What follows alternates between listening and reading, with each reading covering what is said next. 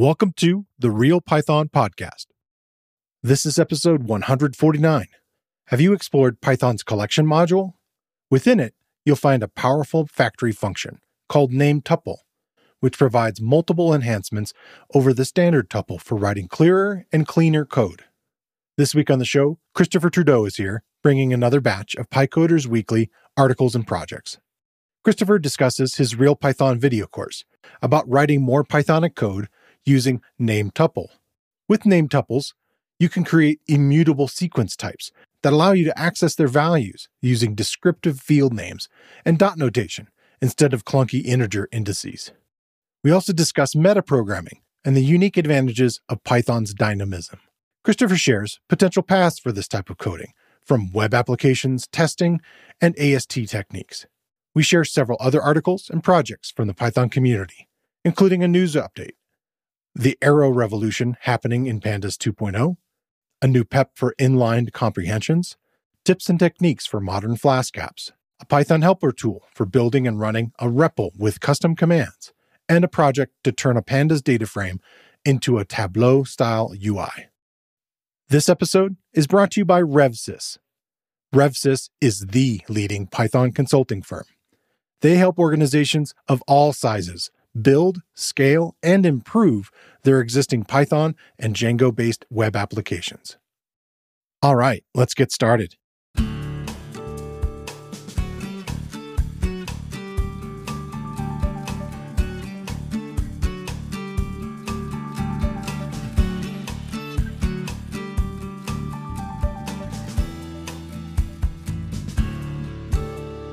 The Real Python Podcast is a weekly conversation about using Python in the real world. My name is Christopher Bailey, your host. Each week, we feature interviews with experts in the community and discussions about the topics, articles, and courses found at realpython.com. After the podcast, join us and learn real-world Python skills with a community of experts at realpython.com. Hey, Christopher, welcome back. Hey there. So we got a couple news items you kind of grabbed here kind of quickly before we started. Yep. Just a couple quick announcements. The first one is the work on Python 3.12 continues, and Alpha 6 has just shown up. So lots of good stuff there. And in fact, they're still adding crap to it. Spoiler alert, we're going to talk about a new PEP soon that's been slotted in there too. Okay. And then the second one, I haven't had a chance to look at this yet, but the results from the Django Developers Survey in 2022 have been released. So go look at the data, and there were almost 5,000 respondents from 240 some countries. So be interesting to see what the insights are there. Yeah, cool. It seems like JetBrains is always the team that seems to help with these surveys. That's great. Yeah, it seems to be their one of their go-tos. Yeah, awesome. So, and then you wanted to go first here with your first... If you insist, sure, why not? Yeah, okay, great. So I'm starting out this week with one of my own courses. It's been a while since I've done the ego thing, so we'll do it again. This one's called Writing Clean Pythonic Code with Named Tuples. And as with a lot of my projects, they're based on somebody else's work, so I don't have to do the heavy lifting. This one is Leodanis Pozo Ramos, of course, and as the title probably captures, it's all about named tuples. Named tuples are found in the collections module, and they're kind of halfway between a tuple and a class. They predate the data class concept, and so they serve kind of a similar purpose. Oftentimes when you're using a tuple, it's helpful if you have some more context. So if I give you a tuple with 3 numbers in it, for example, what does that mean? The name tuple adds that extra context. So I can create one specifying that it takes 3 arguments, the X, Y, and Z. See, I'm bilingual. And the tuple itself is called 3D point, right? So that's a lot more meaningful than, say, just giving you something with 3 floats in it. You construct a named tuple using a factory function that is called named tuple, which, all small case, nice and simple idea. And you give the factory the name of the class that you want to create and the arguments it should take. It returns a class, and then you can instantiate that class as many times as you like. The argument block can either be a string with spaces in it, so that XYZ that I was talking about would be, quote, X space Y space Z, or it can be an iterable, so you can give it like a list of strings, each being XYZ. I tend to use the latter simply because it seems It looks more like keyword args to me. It just makes more sense, but both work. And like with classes, the name tuple arguments can take default values, so you can construct instances without all of the arguments. And once you've got your instance, you can now use dot notation to access the members instead of just, say, square brackets like you would within a tuple. This, to me, is one of the key advantages from a code readability point. So back to my 3D point example, in a normal tuple, I'd have to say point square bracket 1. And whereas with my named tuple, I can say point.y, right? And that's a lot clearer as to what that is. And this is particularly useful if the definition of the object is a fair ways away from the usage of it in your code, where you can't, you wouldn't see necessarily like a comment or something as to what is that second part. About half the course is dedicated to sort of use cases for the named tuple. First couple lessons are on how to build them and sort of wheres and whys. A good example for code readability is using named tuples as return values from functions. So if you're writing a function that normally returns multiple things and you were going to use a regular tuple, it's not always clear what's inside of it. Yeah. And by returning a named tuple instead, your code is somewhat self-documenting. And again, a lot of these ideas predate the typing mechanism. So this is trying to deal with some of the same kinds of problems that typing now handles instead. So the example in the course of this is you get to rewrite the divmod function. Divmod does division, returning both the quotient and the remainder. And the new version of it returns a named tuple called divmod. And inside of it, you can see that the quotient has one value and the remainder has the other. So it gives you the idea of what is actually coming back rather than just a tuple with two numbers in it. Course has a lesson on comparing named tuples to other data structures, including things like performance characteristics, as well as a lesson on extending the class to do your own funky stuff. So pretty much a classic Leodonis article and a course built on top of it, sort of taking something that everyone thinks is simple. Oh, hey, I know what a named tuple is, and then going really deep on it and seeing all the stuff that you can do with it. So if you prefer the visual mode of reading, you got the article. And if you want me to yammer at you, you can take the course instead. Yeah, this is a good one. I really enjoyed going through it and got a lot out of it. It's, it's one of those things that I use a fair amount when I code, and there was still things in there I'm like, oh, hey, there's an idea I haven't tried before. I should try that. So yeah, there's always something in there, even if you've been around the block a couple of times. Cool. So my first one is an article by Mark Garcia, and it's on his own website, datapythonista.me. Mark is a core dev for the Pandas project, and his article is Pandas 2.0 and the Arrow Revolution, and then it is a part 1. Not sure when part 2 will come along. This came out about mid-February at this point, and I wasn't aware of some of these changes, but I also wasn't aware that Pandas 2 was out, and it kind of is and it kind of isn't. It's sort of in this sort of dev path as like a bit of a release candidate. There aren't massive breaking changes, and that's actually one of the beginning parts of it. It's like, okay, how are we going to grow and adapt and move this ecosystem that Pandas is the center of in many ways? How are we going to move that forward without breaking these changes for all the users? And so how can we do that and do more subtle, but really still more important things under the hood? One of the big things is this focus on Arrow. And the Arrow library I've mentioned, I don't know, probably for a year and a half now, off and on. And actually I had a really good conversation when I was speaking about polars a couple weeks back and how it uses that library. Also, it's not a data storage format. It's much more of an in-memory format, and how the data structures are sort of held in memory. You can kind of think of it as like NumPy isn't really a storage format. You're still organizing information. So there's things like Parquet that are potential things that go along with it. But what this thing did, this article for me, took me on this interesting journey through not only what Mark's been doing, but what Wes McKinney, who is one of the key guys who created Pandas from the beginning. Wes McKinney has been on a real journey trying to get this Arrow format going. And I had no idea how deeply involved he was with it and kind of why he had a presentation in 2013 at PyData New York, and at about the same time, he wrote an article about the 10 things I hate about pandas, which is very interesting, coming from the creator of pandas. But he's always been that way, I guess. He always has wanted to think about the future, think about what the stumbling blocks are, and try to steer things toward where things are going. And he started to develop this Apache Arrow project in 2015, and since has continued to build a developer community around it, and sort of to achieve these dual goals of what it could do. And in 2017, he had an article basically as a follow-up, Apache Arrow and the 10 things I hate about pandas, and that kind of went a little further on it.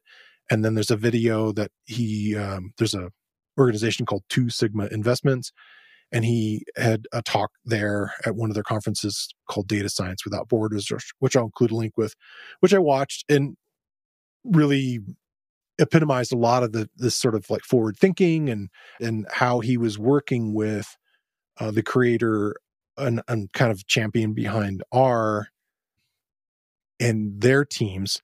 And he created this company called Ursa Labs. Get it? Pandas, bears, right? And in 2021, he described how he was working really hard with all these other platforms and organizations to make sure there's this compatibility. Very often in data science, you're moving things kind of across different platforms, especially with like GPU accelerated stuff. There's this project called Rapids, CUDF, another project called Blazing SQL. And so he talks about a lot of these things. And in 2021, he has an article on his own blog called Joining Forces for an Arrow Native Future. And at that time, they renamed the Ursa Labs to Voltron Data, which he felt was a good name. And if you're not familiar with the cartoon Voltron of like all these robots coming together to create the big, large robot, which I think is, again, kind of a nice in joke there. So why all of this stuff and why the need for it? I had a recent episode where I talked with Jody about using NumPy, and we talked about kind of the structure of NumPy and how it's been used in pandas and this sort of primary method in it. But that's kind of the problem and solution for pandas up to now. But it wasn't really designed to be a data frame supporting library. And the problem with NumPy is it is really, it's in its name. It's designed for numbers and integers and floats and things like that. And for other types, things like strings, dates and times, categorical data, you have to make a bunch of decisions about how that stuff's going to be handled. And this kind of goes back to the original article before I went on my big Safari journey here and found all these other articles and stuff. He talks about that. He talks about initially the problem with Python data structures as themselves are really big. Something like an empty string is, I don't remember how many bytes it is, but just the fact that it's an object and it has all these methods and things that are attached to just an empty string in itself, let alone things like lists, dictionaries, tuples, and so forth.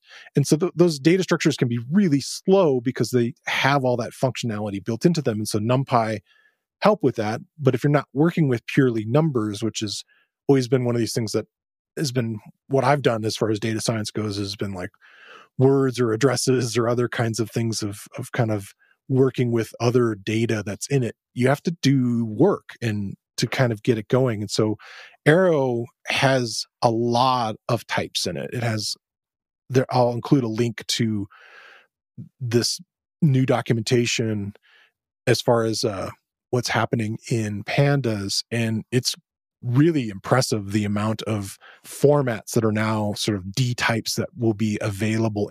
And the article that he goes through, in Mark's article, he goes through and it describes a handful of different examples of how this code will look and be a little different. He also gets into the problems that have always been there for pandas as far as working with data where there's nothing there, missing values that are in your data, and what has been workarounds.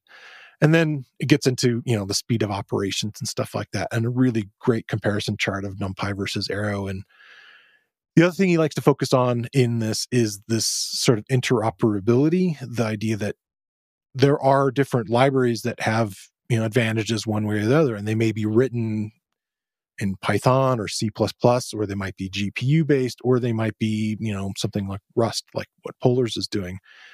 And he talks about this example of like loading in the data from a SAS platform into a Pandas data frame, and then exporting that data frame to a Parquet file, and then loading the Parquet file from Polars, and then making transformations within Polars because it's very quick.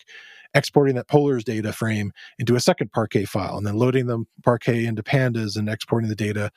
What he's saying is, instead of having to do all that import, export, if we can keep it all in memory, it's going to be dramatically faster. And that's kind of what Arrow can provide, is working with all of that and just transferring the information, your data frames, if you will, in this in-memory format as Arrow. So I think it's a really nice article to get you going on a lot of these ideas. I, again, went on a big journey and was just fascinated to find out like how far and how long they've been working toward this thing. And I think it's important to pay attention to this space because it's definitely the direction, no pun intended, that Pandas is headed. They're going toward Arrow, and not only in Pandas 2.0, you think about the direction of data science and what they're trying to do with it. And Wes has been working long and hard on it. I guess Mark would be also on the team there. They've all been working toward making this. And so that was really my main takeaway. So I'll include lots of links on this. And I think you might get a lot of it just kind of seeing some of the decisions and why and the background behind Arrow. Yeah, it's truly one of Python's superpowers that you can just like plug in other stuff underneath it, right? And being able to take advantage of, a solid library from something like the Apache Foundation and then build on top of that is, it allows us the best of both worlds, right? I don't have to code anything in C, and I can still take advantage of the speed. So yeah, totally. RevSys is a crew of Python experts. Their team of senior developers, ops people, and consultants knows what works and what doesn't. They've been where you are before, probably many times. Let them draw on their deep well of experience and guide you to smoother waters. RevSys offers a variety of services customized to your client's needs, like code reviews, architecture design, embedding with your team to improve velocity, writing your first tests, or doing your Python and Django upgrades for you. What you don't know can hurt you. Let us make suggestions to improve your code and processes. Learn more at revsys.com/hello. So what's your next one? Well, I think I kind of hinted at this earlier. The PEP thing. So PEP 709, this one is called Inline Comprehensions, and it proposes a change to how comprehensions get compiled in CPython. It's proposed by Carl Meyer, and it's sponsored by Guido himself, and that's got to carry some weight, I'm pretty sure. So currently, when you use a list, a dictionary, or a set comprehension, a nested function gets compiled. What the PEP proposes is replacing this with inline code instead. Benchmarks have shown that this can increase the speed of a comprehension by almost 2x, and that can cause speedups in the general benchmarks that use comprehensions. A couple that they ran, that was like a 10% improvement. So that's nice. What this really comes down to is how comprehensions turn into bytecode. At the moment, when you have a comprehension, it gets replaced with a bytecode op called make function, which is the same as like a function that you're writing. And it has all the overhead of a function. So it needs to allocate and destroy a frame on the call stack. And instead of doing this, what the PEP proposes is just take the code that would be inside of that function and just stick it inline in the bytecode listing. So there's no outward-backward compatibility problems with this proposal at all.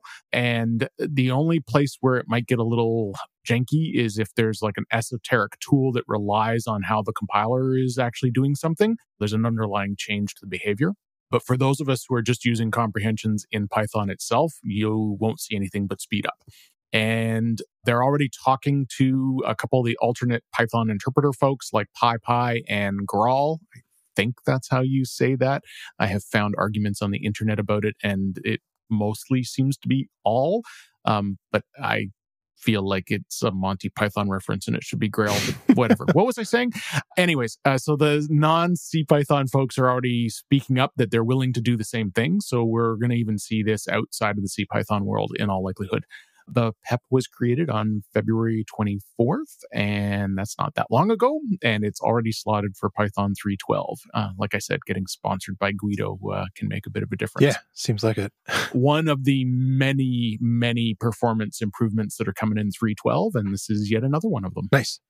Yeah, 3.12 looks like it's going to be an exciting release, and we're not even at beta stage yet, so yeah. Yeah. My next one is an article by Philip Jones. It's on his personal website, pgjones.dev. And it's titled 13 Tips and Techniques for Modern Flask Apps. We talk a lot about Django on here. I thought it'd be nice to kind of come back and look at some of the changes in Flask, because I haven't talked about it a whole lot lately. What was interesting about the 13th birthday is one of the things that he wanted to celebrate here. It's upcoming.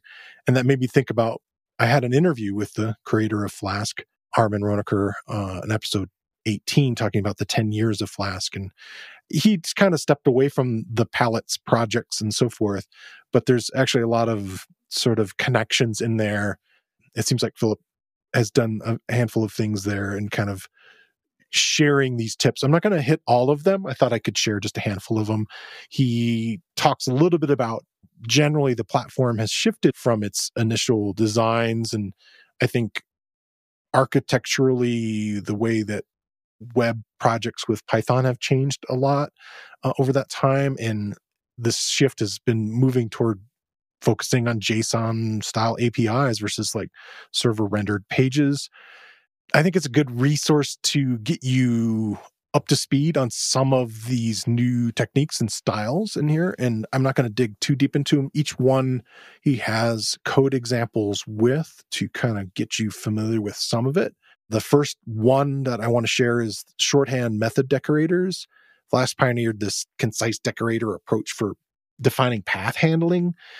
It's a nice style and kind of easy to read once you get familiar with it. The common thing for APIs in the syntax is to use maybe just one HTTP method per resource. So like it uses a decorator style thing. So at app.post as opposed to at app.route, and then having multiple methods attached to it. The second one he had was JSON return values. Flask has its own JSONify function to create JSON responses rather than an HTML response. So he shares some code examples there.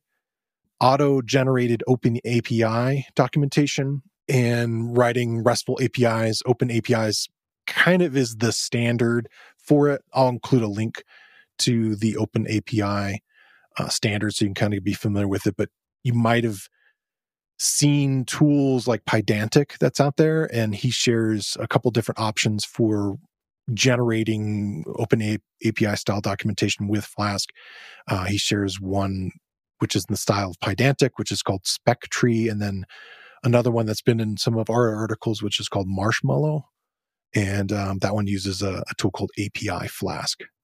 He talks about Click, using that, which is another palettes project.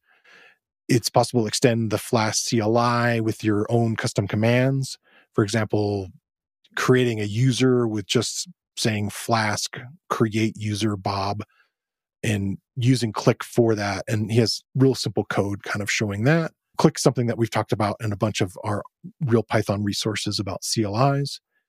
And the last one is something that I wasn't familiar with, but he talks about a thing called Quart. Flask generally by itself is a WSGI framework, WSGI, meaning that it's not asynchronous. And Quart is a tool that's sort of a re-implementation of Flask that uses async and await, and therefore it is an ASCII, ASGI.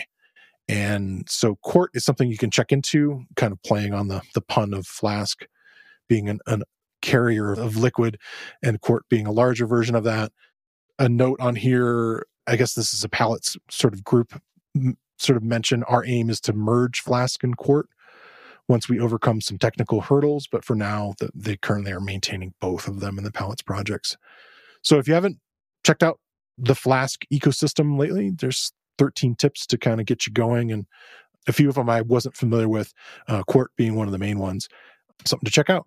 Yeah, I really like. I hadn't come across before is the ability to suck in a whole bunch of things from environment variables. Yeah. So there's a call to be able to take anything prefixed with Flask out of the environment variables, which depending on.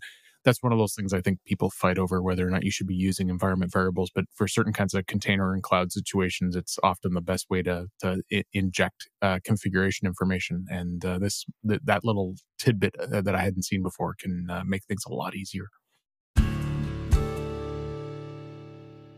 This week, I want to shine a spotlight on another Real Python video course. It's the course Christopher was discussing at the beginning of the episode this week. It's titled Writing Clean Pythonic Code with Named Tuple. It's based on a Real Python tutorial by previous guest Leodanis Pozo Ramos. And in the course, Christopher Trudeau takes you through how to create named tuple classes using the named tuple factory function, how to identify and take advantage of the features of the named tuple, such as helpful built-in string representation and ability to access named fields with dot notation, while still providing immutability and similar memory consumption to regular tuples.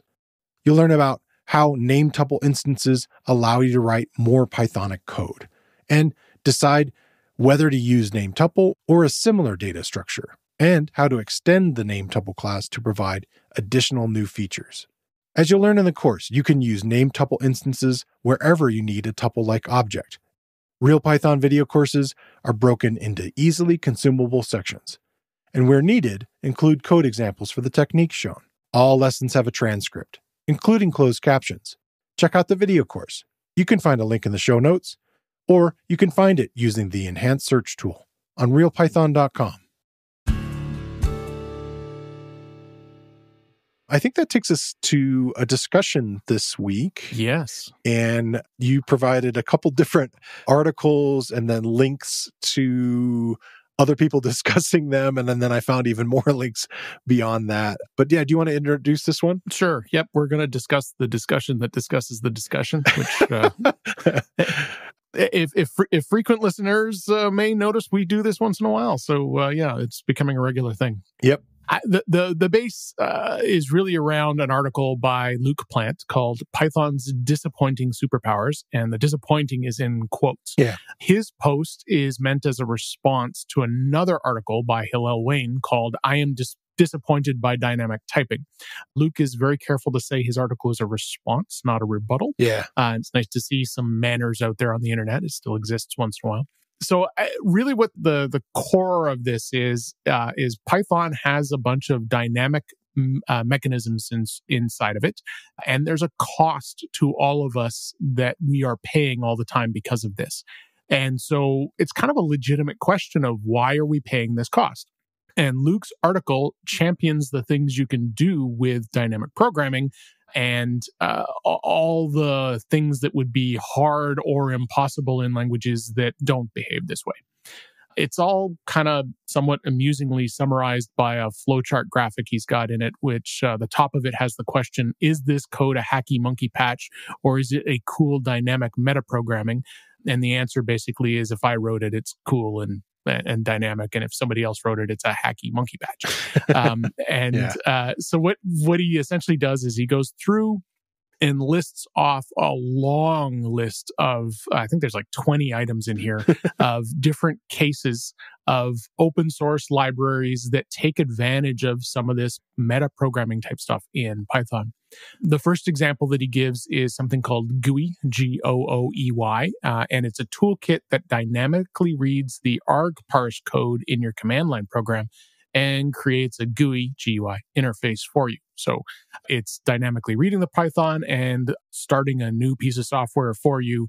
And all those, all that means that your Python, in order to do this, Python needs to be able to understand Python, right? The second example is, which I like this one a lot.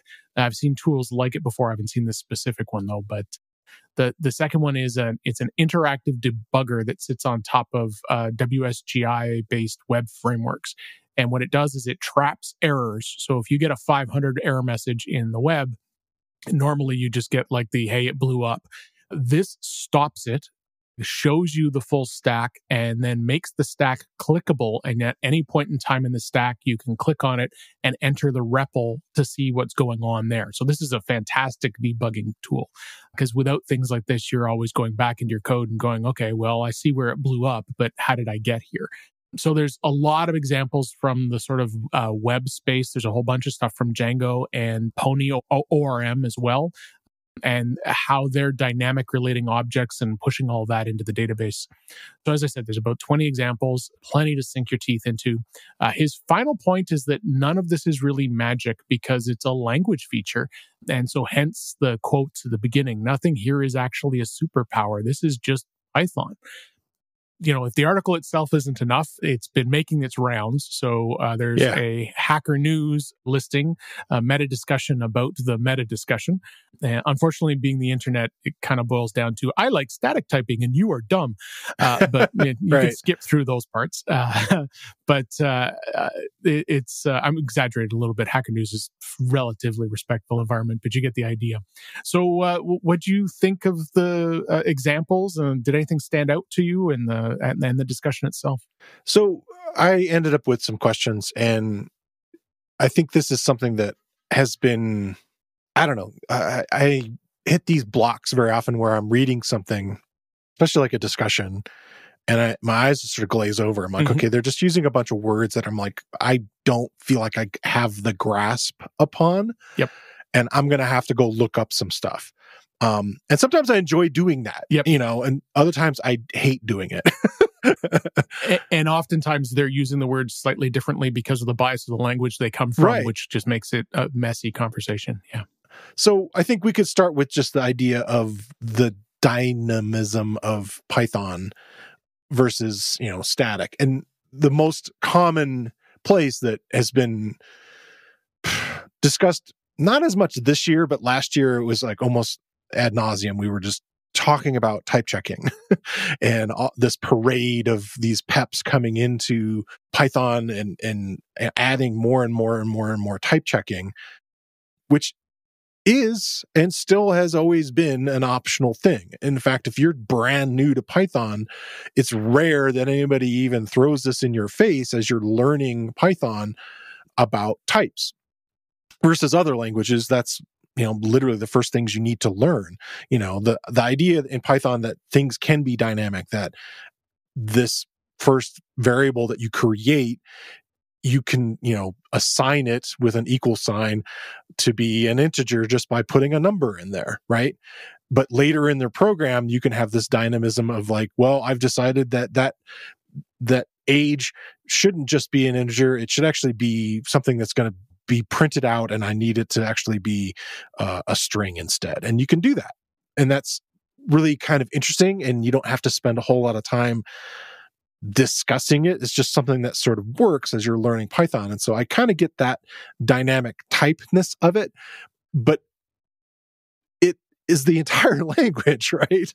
And so there's these interesting things that you can kind of do with it, that you can kind of change lots of stuff behind the scenes, modify things, and the language is dynamic in other ways that are kind of cool, like the way that Jupyter notebooks kind of work, and the idea that you can be trying out experiments again and doing lots of different things that are, again, very dynamic as you're creating it. And that allows this sort of playfulness and this ease of learning in some ways, which I think is really nice and is an advantage to it. But then there's this whole other side of it that kind of starts to move into this idea of the term that's often thrown out there is metaprogramming. And again, that's like a stopper for me. It's like, okay, well, okay, if I just like look at the words and I go meta, it's programming about programming, or is it programming that makes programs, which I think is kind of what I think, the core meaning of the words there. And so I guess, I don't know if you want to just sort of like define what you feel metaprogramming is. Yeah, and I'm sure there's like probably a CS definition of it, but I think it's one of those terms that kind of gets used a little bit loosely. Yeah.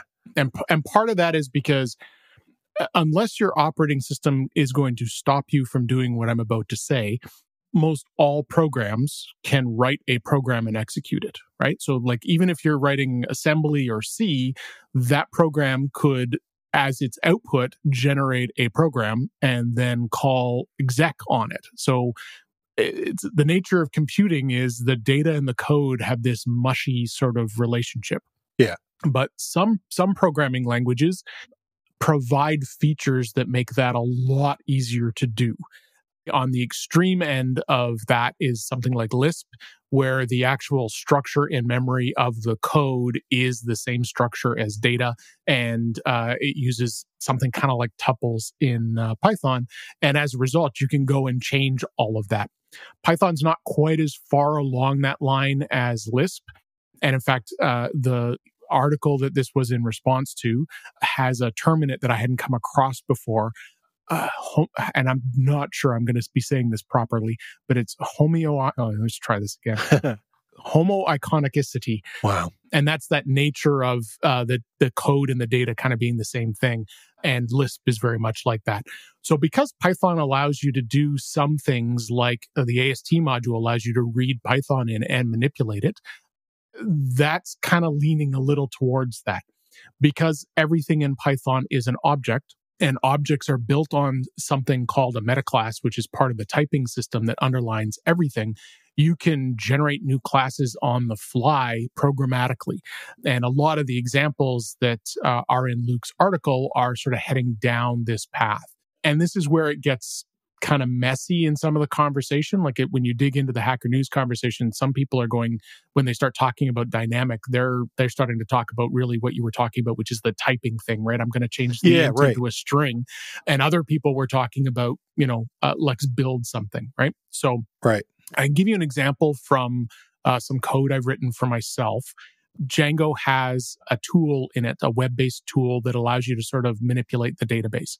So any object that you create, they're called models, any model that you create, you can quickly define a little class and you automatically get this web interface for filling it in. So, your standard example is like a person with a first name and a last name.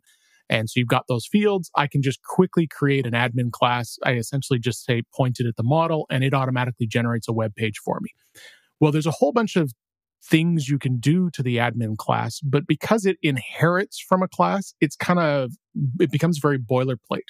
So I wrote some code that is a meta generator of that class. So you call a function and it returns back a dynamically generated inheritor of the admin class and allows you to set up a whole bunch of properties in like a single line.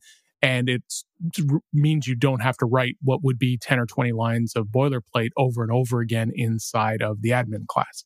So this is the kind of dynamicity, I'm making words up now. That's okay. That Luke's kind of talking about in the article. And that to me that's at least where my head wraps around when somebody says, what is meta? That's the kind of thing that I think we're sort of talking about. And there's a lesser version of that as well. A lot of languages will have the ability to do inspection. So you might not be able to generate, but you can examine things. So Java's got something in it called reflection, and it allows you to sort of look at the code that's running and determine a bunch of things about it. And again, that's kind of leaning in this direction. But Python makes it easy to take it further. I think like I said, you can almost do it in just about any language, but Python's built so that you can do a lot of this stuff. And that's, as I'm reading through it, the advantage of this and some of the stuff that's kind of neat about it is you had a problem and you wanted to solve it. And that's one of the kind of cool things about Python is that, and definitely one of the things that it leans toward is that it has flexibility in that sense. And it's a good tool for people that, want to solve these types of problems. The thing that happens though is that may be funky. Again, going back Yeah. to the, hacky monkey patch or whatever. It's like, okay, well, but I did solve my problem. Yeah. Well, and Luke kind of mentions it in the article. The vast majority of the cases that he brings up are developer-centric tools. Right. And I think most of the time that I've done monkey patching, it's been either... So one of the more common places to use it is like in tests, right? So I'm writing some code that right. goes and checks the current date time. Well, if I'm testing that, that's problematic because I don't know what the answer is going to be when the test is run. Right. So I patch the code dynamically to say, hey, date time, always return this date time. And Python makes it easy to do that kind of stuff. There have been a couple places where I've got some code and I'm working with somebody's library, and either in the test environment or the development environment, I want it to behave subtly differently. If someone gave me a compiled DLL in another language, I'm probably stuck. In Python, I can go, oh, look for this function. And when it's called, instead of calling it, call mine instead. And all I have to do is write the replacement function and their code continues to work. So it lets you do some borderline nefarious things with other people's libraries, which can be really, really powerful when you're coding and debugging stuff. And I think I think this is also one of the reasons why you don't see it as often get touted, because it really is an advanced topic, and it's an advanced topic that tends to get used a lot on internal tools. And so as a result, it's kind of the guru-y type people who are sitting up the mountains. And when it's done well, like in something like Django or Pony, it's been wrapped for you and you don't have to understand what it's doing underneath the covers. So you just get to take advantage of it and you don't have to go, oh, wait a second, how's it doing that? Right. And it's definitely something that, like you said, it comes out of that world. They do that a lot in the ORMs and things where you're, needing to, sort of map one thing to another thing, or in the testing environment where you're like, well, I need to be able to have something behave in a specific way, or using the abstract syntax tree to, again, debug and see how things are behaving and pull things out of it almost in like a live way. So it's a lot of interesting stuff. And kind of to talk about the advanced thing, there's this quote that I think got brought up in at least one of the different articles we were looking at by Tim Peters, and it's metaclasses are deeper magic than 99% of users should ever worry about. If you wonder whether you need them, well, you don't. The people who actually need them know with certainty that they need them and don't need an explanation about why. And so that's kind of the stuff that happens sometimes, is that a beginner or intermediate person sees these things flying around in the text that's around them and says, there's no one definitively saying, hey, yeah, you don't need to worry about that. Occasionally there's that part of a intermediate person that says, yeah, but I want to know it, or yeah, I want to play with it because that's what the cool kids are doing or whatever. Well, and then gets themselves into some deep water. Yeah, no, and I find when I use it myself, it's one of those things that I understand what's out there. I know what it's able to do, but I use it so seldomly that I almost always have to refresh myself before I go and play with it, right? Like so there's comprehension and then there's comprehension, right? Like it's something, I might use once a year or two. And so I'm always sort of having to remind myself, I'm like, okay, I know I can go off and do this, and I know it's a type, and I know I can use the meta class, and all right, now how do I do all that again? And often I just go back and look at my own code. But, we've talked in the last few episodes about a couple different projects that take advantage of some of these things, and they're funny little nonsense examples. But one was to create a C-style for loop. Very much taking advantage of a lot of this kind of stuff. He's dynamically using the AST module to reparse his own code while the code is running. There's another one out there, I'm not sure we talked about much, but there's another one out there where someone has had the audacity to put brace brackets inside of Python. And in any other language, you'd be having to write a new language, that's like a superset of the language. He's figured out how to do it dynamically. Right. We talked a while back about the infinite array, which every time you access something in the array, it goes off and calls GPT and guesses what the next item in the array should be, right? And the reason that works is because you've got these hooks, right?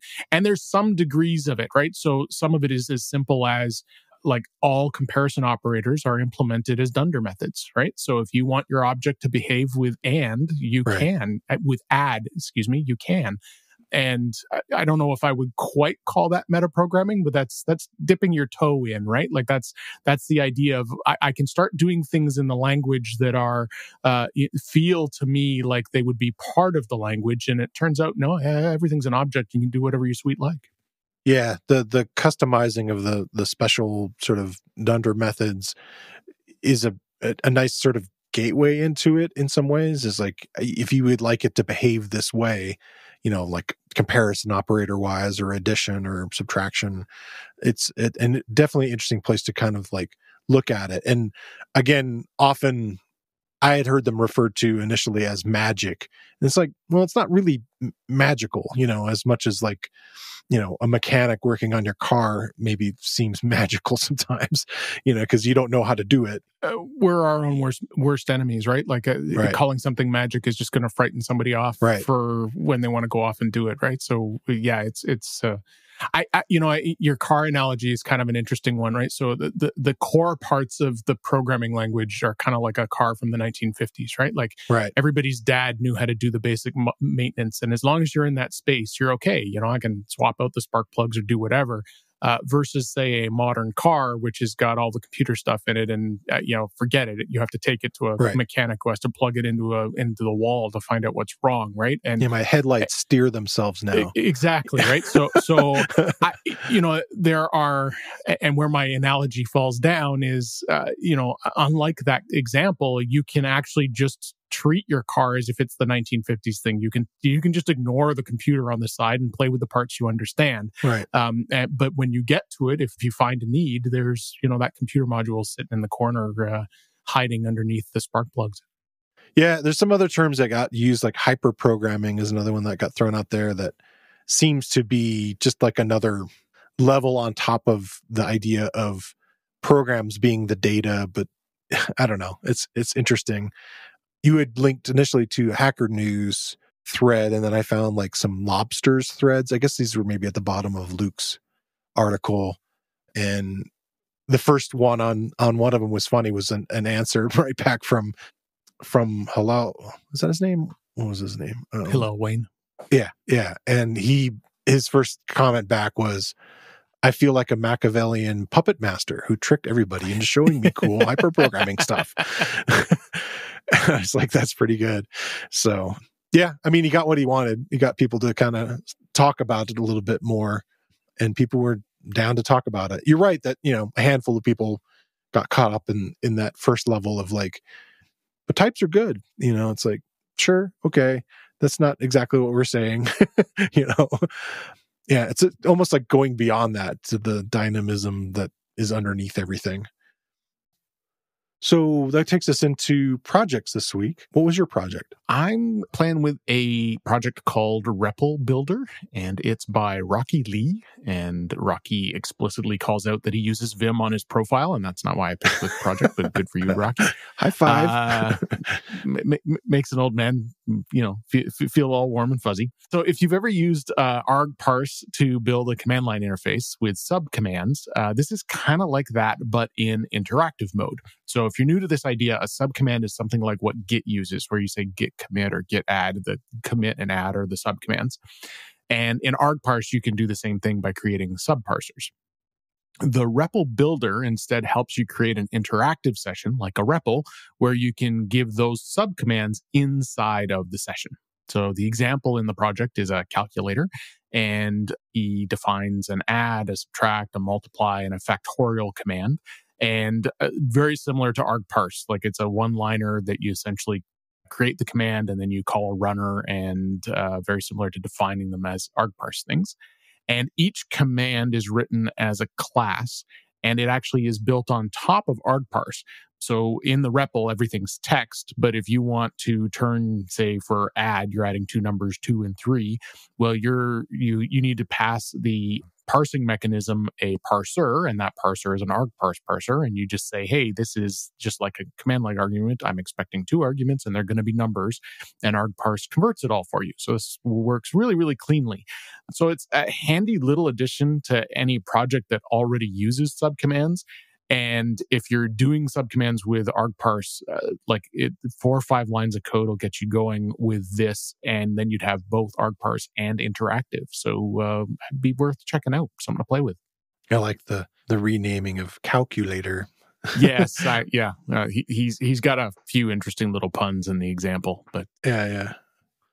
So my project, it's kind of a fun visualizer tool. I talked about a project couple weeks ago about working with sort of a drag and drop interface that mirrored the types of things you would do in Excel. In some ways kind of went beyond that and would provide that in, say, a Jupyter notebook. This one's doing kind of a similar thing with data visualizations. It's spelled PYG Walker, and it's based on a project called Graphic Walker.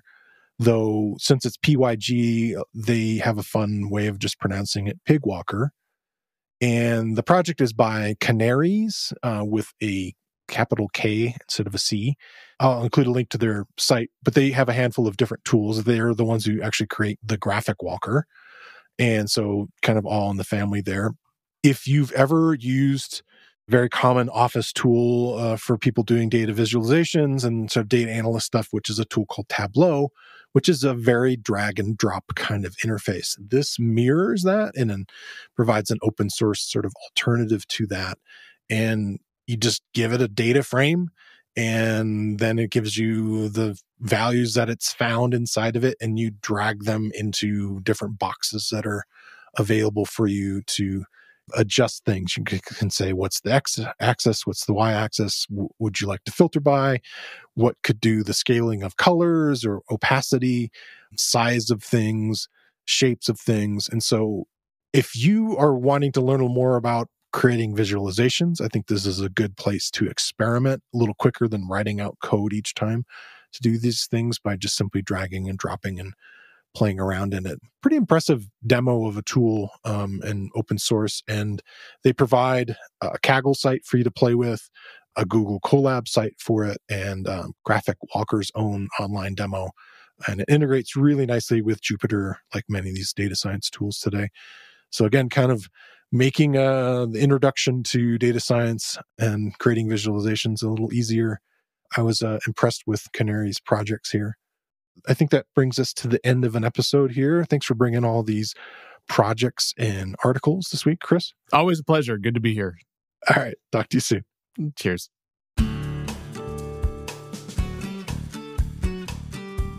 Remember, every developer needs to lean on a more experienced team member from time to time. RevSys and their team of Python experts at revsys.com can be that team member for you. I want to thank Christopher Trudeau for coming on the show again this week. And I want to thank you for listening to the Real Python podcast. Make sure that you click that follow button in your podcast player. And if you see a subscribe button somewhere, remember that the Real Python podcast is free. If you like the show, please leave us a review. You can find show notes with links to all the topics we spoke about inside your podcast player or at realpython.com/podcast. And while you're there, you can leave us a question or a topic idea. I've been your host, Christopher Bailey, and I look forward to talking to you soon.